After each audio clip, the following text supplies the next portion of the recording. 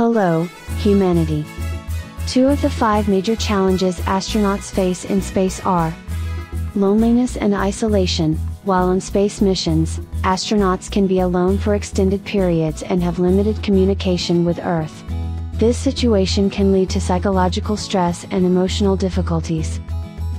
Bone and muscle loss. In space, astronauts are in a microgravity environment, which can weaken bones and muscles.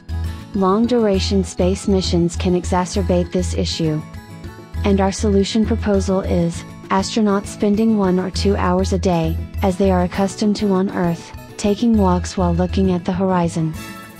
Sometimes in forests, sometimes in deserts, sometimes by the seaside or in cities. Sometimes with the avatars of their spouses and children. This activity will solve both their muscle wasting problems and isolation issues. We, Spacewalkervr and Assembler Global, believe we can address these 2 problems at their root. This is our open call to all space agencies conducting space exploration. With warm regards from our founder, Hamid Kelesh.